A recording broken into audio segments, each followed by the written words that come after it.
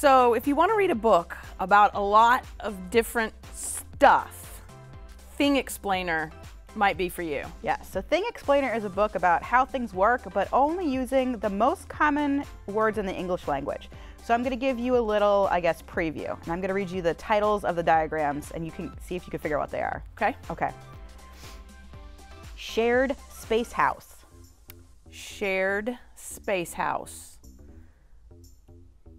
So it'd be like a house that's in space, like not the shuttle, but the station. Yeah, the International Space Station. Okay, or how about a lifting room? Lifting room, like lifting room. Mm-hmm. Like the gym? No, like a room that goes up and down. Like an elevator. Correct. So if you're interested in how things work, this book basically has lots of diagrams with lots of description of how it works. So this is definitely for fans of how things work and books like that.